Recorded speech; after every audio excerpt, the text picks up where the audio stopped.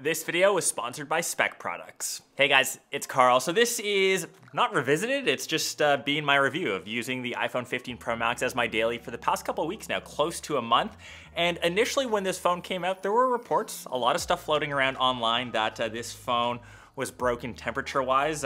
Apple claimed that it was the third-party app's fault for keeping that temperature up, and now there is a new iOS update 17.0.3, which I've upgraded to.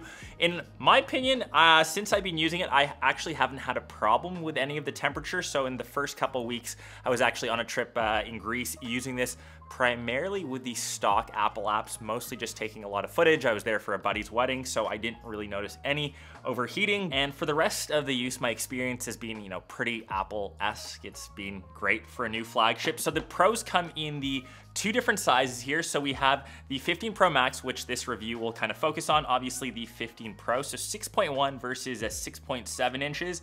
The big reason for going to the Pro models is for that extra battery life for me. Obviously having a larger screen is nice, and something new to the Pro models or the Pro Max models, the telephoto is 5 times optical, so that's 120 mil focal length equivalent, and that's just because of the larger, I guess, size of the actual device. So those are the two options, and the last difference being the 15 Pro Max is 256 base storage, whereas the 15 Pro is 128. So those are the big differences between them. Obviously the color is super subjective, but I do think the natural titanium is the winner here. The titanium is around the outside, that's obviously the banding. They've switched from stainless steel. It's slightly lighter. You won't notice the difference. It still collects fingerprints. This one is a bit more matte, but the gray backing is what I like. Most people rock skins or cases on them. So I was using the fine woven case from Apple. It replaces their leather one.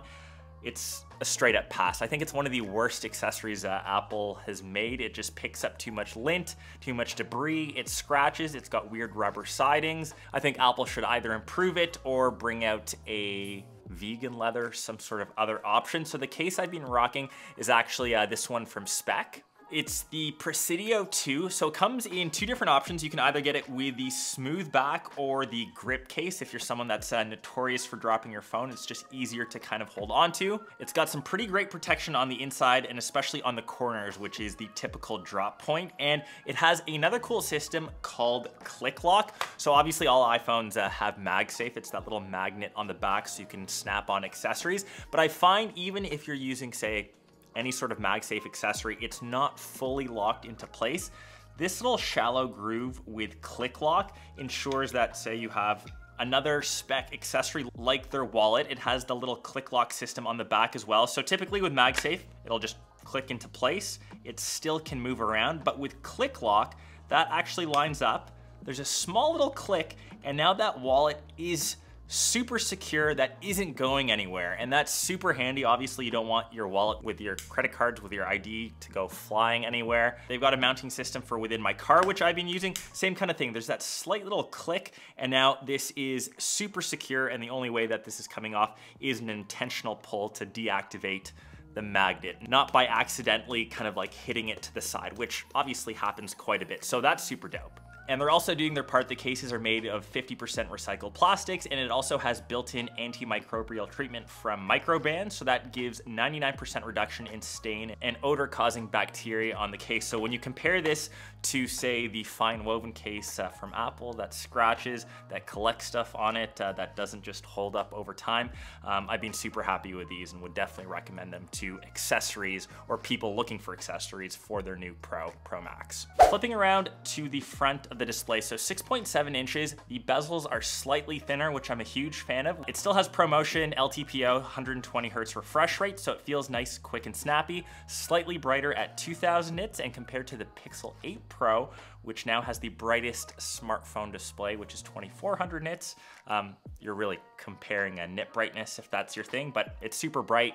If you're in direct sunlight, it's still easy to use. It still has Dynamic Island, which is now a year old. I still prefer the small hole punch cutout of Android phones, but that's obviously personal preference. And I would say a lot of the aesthetic upgrades are honestly tied to iOS 17. So a lot has changed visually. So a lot of the animations are a bit different. you've got updated and interactive widgets, you have new updated contact wallpapers, and you have cool things like name drop, where you bring two devices side by side and you can share contact info. Once again, that isn't tied to the new 15 Pro, 15 Pro Max. That's more of an iOS update, but this is the first device to ship with that in body. But if you have an older device, you obviously have access to that. And for the rest of the performance, so it's rocking the new A17 Pro chip. It's the first 3nm chip. So they've moved away from the A16 Bionic name. It now has a Pro chip inside.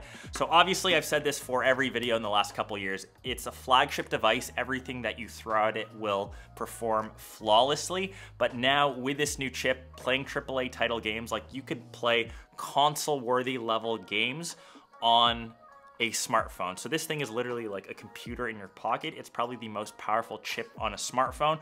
Will most people realize that? For your standard texting, for scrolling through social media, for your endless hours of loop on TikTok? Maybe not, but you have that option if you are someone that loves to play mobile gaming. I was coming from my 14 Pro, and I sadly don't get enough game time or mobile game time.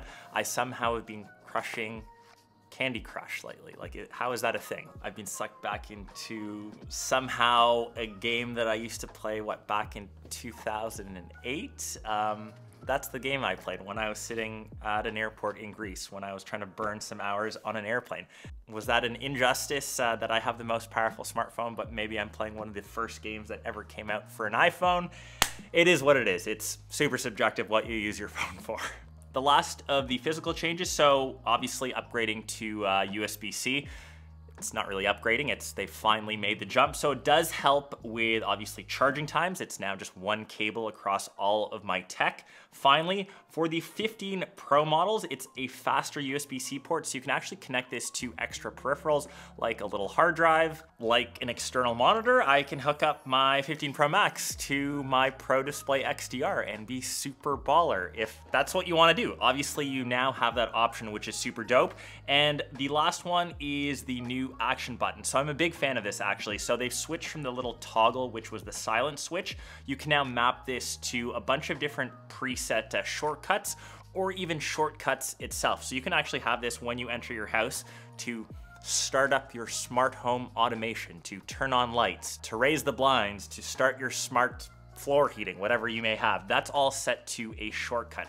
I obviously just have mine to launch the camera since it's the app that I use the most. And now that brings me to, I guess, photo and video performance, which I think is the most important thing. So 48 megapixel main, slightly tweaked. It's the same sensor, but slightly better than before, than the 14 Pro, 14 Pro Max. And with those new sensors, you technically now have access to 7 different focal ranges. So you have the macro option, then you have ultra wide. Within the 1x, if you actually click that, you get 28 mils, 35, as well as the standard 24. So those 3 options. You've got the 2x, and now of course 5x optical zoom. So 7 different focal ranges across the board, but the biggest use that I found, I do take a lot of iPhone video, is the 5x on video. It looks a lot crispier than before. One of the big criticisms of iPhones compared to, say, the S23 Ultra, which has 10x optical zoom, is you just couldn't zoom far enough. It's gotten better. Still not as good as the Samsung or most Android phones, but it's definitely getting in the better direction. Obviously, you have Apple ProRes, which you can record in log. So if you're a fan of that cinematic look, you can grade your footage. I still typically shoot most of my stuff on Sony's, but I have the option to shoot in log if that's your jam. I took so many photos and of course video in Greece, so I'll let you guys be the judge of the photo and video performance. It's still very comparable to the 14 Pro, 14 Pro Max. There hasn't been that big of an upgrade. I think the bigger upgrade actually comes to the standard iPhone 15 line. That now has the main 48 megapixel sensor from before, which it was only the smaller 12, which was on iPhones like for the past like 6-7 years. So that is the bigger upgrade for the standard 15 line. So in the end, is the 15 Pro Max worth it? Most people will rock a case on it, so you won't get to feel the nice titanium. I think the battery life on the Pro models is better than the smaller 15 Pro, but you also have the 15 Plus, which is kind of the one that I would still recommend to most people. That third extra camera, unless you really need that extra zoom capability, unless you really want to record in Apple ProRes with that log footage, The standard 15 Plus, that's always been my recommendation. You'll save a ton of money. The fact that I'm not playing a AAA title and still playing Candy Crush, which I think an iPhone like 7 can still handle perfectly fine, kind of shows the performance level which I'm at. Obviously the multitasking, switching between all the stuff that I do, the 15 will still be able to handle. But let me know your thoughts on the 15 Pro Max. Happy that Apple came out with an update pretty quickly. I know a lot of people were complaining about the temperature. Once again, my unit didn't have any of those issues, but hopefully you enjoyed my pretty comprehensive review. I'm happy that I got to go on a trip with it, use it to its full paces, and I will catch the rest of you in one of my next episodes. Peace.